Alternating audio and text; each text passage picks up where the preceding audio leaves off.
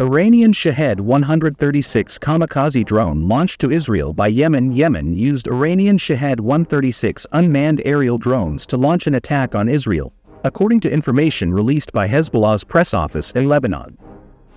Additionally, missiles were fired into Israel.